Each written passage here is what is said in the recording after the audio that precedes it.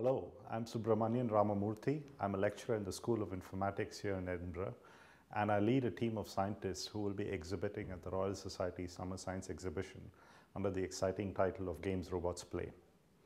I'm in a very special room in this building that I work in, and this room is called the Turing Room, which is dedicated to all things Alan Turing, and some of the artifacts that you see behind me are paintings that celebrate the work of Turing. If I could go back in time and meet a historical figure, Alan Turing is the person I would most want to meet. And if I were to meet him, I'd like to ask him how it is that he came up with the questions that led to the creation of my field, which is computer science. So Turing was able to not only make fundamental contributions to the field, but also start a number of different areas of research, ranging from complexity theory to artificial intelligence to mathematical models of biology. And what I'd really like to understand is what was going through his head when he was coming up with the questions, when he was trying to ask, can a machine think? Are there limits to the ways in which computers can operate? And these are the kinds of things that we still grapple with today, and he's the one who showed us the path.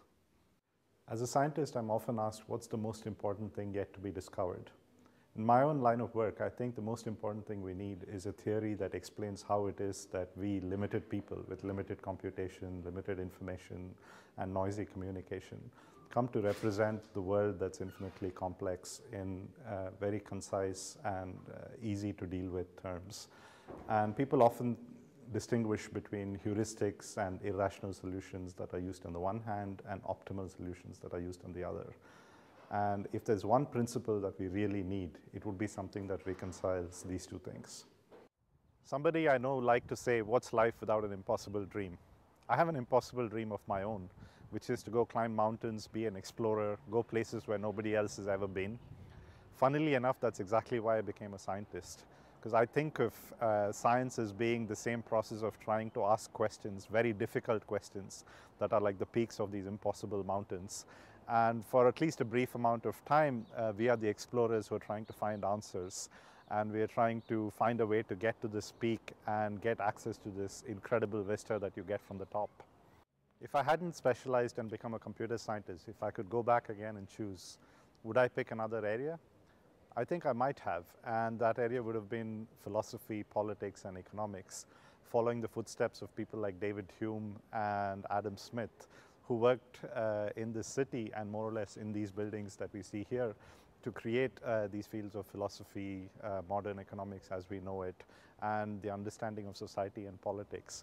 And I particularly like this area because it feels very relevant now that I have moved across continents, seen different cultures, met different kind of people. And I really want to understand what it means for a society to function and what are the principles that govern how these things work. But then when I think about it, I realize that much of what I do today in computer science is already connected to some of these things. And one of the most exciting areas that we are working in is the interface between ideas in economics and computer science as applied to autonomous agents. What do I do in my free time? Well, there's not that much of free time these days now that I have a group to manage and a little kid to take care of sometimes. But I do have some free time. And in my free time, I like to read quite a bit and watch films. I like to read authors like Jhumpa Lahiri, who writes about experiences of people who moved from one country to the other, which is something I did quite a bit of. This is the 8th city and the 3rd continent I'm living in. I like to read Orhan Pamuk, who writes eloquently about older cultures and especially cultures that were in crisis, like the Ottoman Empire. And I like to read lighthearted things like P.G. Wodehouse. I really like Bertie Wooster. And I like films as well, and in particular, I like directors who talk about life as it really is, without any more complications imposed by outside characters. So I like Satyajit Ray, who's an Indian director and who made a lot of films about just complexities of life as it is for normal people. And I like a Japanese director named Takeshi Kitano, who's a lot like Satyajit Ray, except he makes things with a lot more contemporary and modern twist.